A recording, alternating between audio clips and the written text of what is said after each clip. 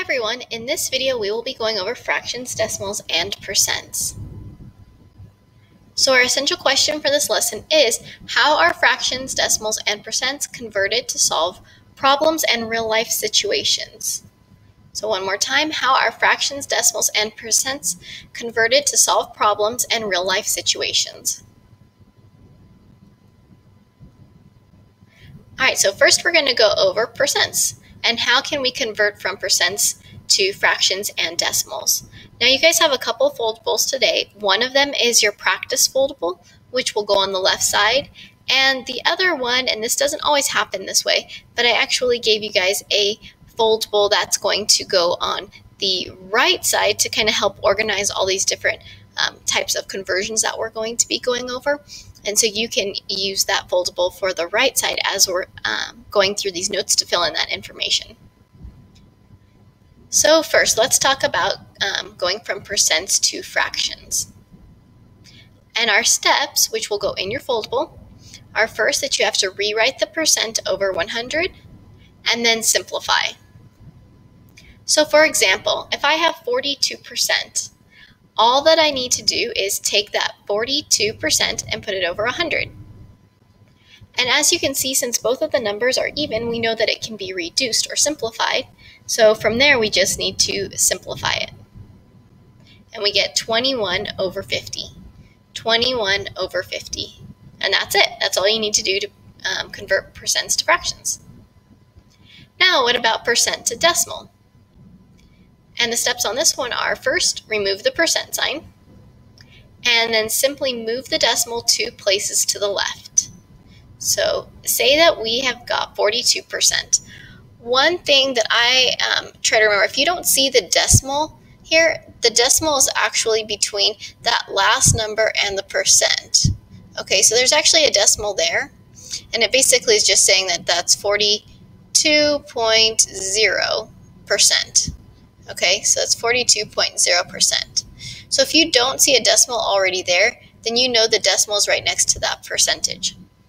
And then from there, it just says that you should move the decimal 2 places to the left. So you start here and you move over 1 and twice, and you get 0.42. 0.42. All right, now let's talk about converting fractions to decimals and percent. So first, let's talk about fraction to decimal. Now the fraction ones, when you're converting fraction to decimal or percent, these are probably the ones that have your most steps. The other ones with decimals and percents tend to be a little bit quicker. But when we are converting fractions to decimals or percents, it tends to be a slightly longer process. So the first thing that you want to do is to divide the numerator by the denominator.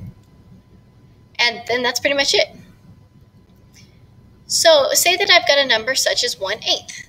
I'm going to divide the numerator by the denominator. So basically I just set up a division sign, and the numerator goes on the inside and the denominator goes on the outside. Now 8 goes into 10 one time, then I bring that down, and 10 minus 8 is 2. Bring down my 0, and 8 goes into 20 twice, and 8 times 2 is 16. Which leaves me with a remainder of 4, and bring down that other 0, and 8 goes into 40 5 times.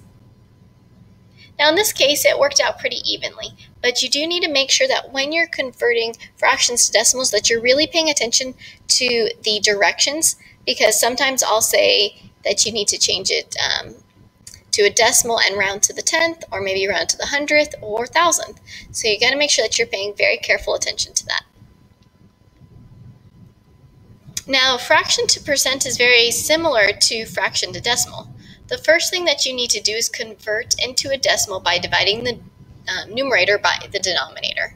So if we think back, we've already done that part. Okay, so if you remember on that previous slide, we went through this whole process, and we found that the decimal of 1/8 was 0.125. Now, to be able to then convert that decimal to a percent, you just need to move the decimal 2 places to the right. And when I move that 2 places to the right, it is not 1.25. So I don't know why that's wrong. That's actually going to be 12.5. So ignore that one. and it's actually 12.5% when we move it 2 decimal places to the right. Okay? All right. And last, converting decimals to percents and fractions. When we are converting a decimal to a percent, we need to move the decimal 2 places to the right and then add the percent sign. So it's very quick. If I have 0.75, I'm going to move it 1 and 2 places over to the right, and that simply becomes 75%. 75%. And decimal to fraction. In this one, you write the decimal over 100 if it has an integer in the hundredths place, or over 10 if only in the tens place. And then you simplify. So for example, if you look at this problem, you can see that there is a number in the hundredths place. So that means we have to put it over 100. We have to put it over 100. So that becomes 75 over 100, and then we have to remember to simplify, which gives us 3/4. Now, the other part of that problem said that if it has only 1 in the tens place, then you need to put it over 10. So say, for instance, I had something like 0.6. Well, that is only in the tens place, so that means it's only going to be over 10. And then I would have to reduce, and that would reduce to 3/5. So you have to make sure that you pay attention to where that decimal place is. And since this one only has 1 in the tenths, it's over 10. But over here, this had 1 in the hundredths, so it's over 100. So as you can see, these are actually really quick notes, and I'm not going to spend too much more time on that.